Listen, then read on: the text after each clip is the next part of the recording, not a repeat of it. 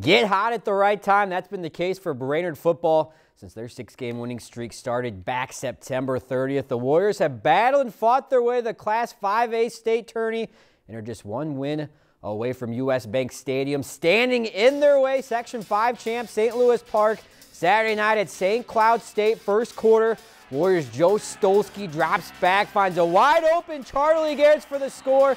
Miss extra point. Brainerd though up 6-0.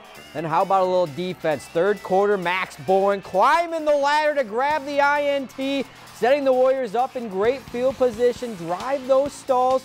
But next Orioles possession, another pass, and guess who? Bowen again says, I'll take that, his second of the night. Then they go to their workhorse, Garrett's. Makes a move to evade the defender and give Brainerd back the lead. Then more from Garrett's later. This one seals the deal for the Warriors. He carried the ball a state record 55 times, 265 yards, 3 touchdowns total. Brainerd goes on to win 24-7 to survive and advance. Coach Stolsky, how's this one feel?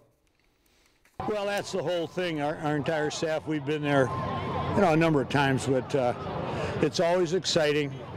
Our team is, one that's exciting, and we're happy to share all of this with them. It feels amazing.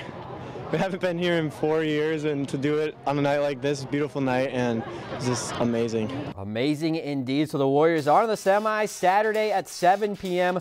They'll take on 10-1 Owatonna. Winner goes to the Prep Bowl. If you've enjoyed this segment of Lakeland News, please consider making a tax-deductible contribution to Lakeland Public Television.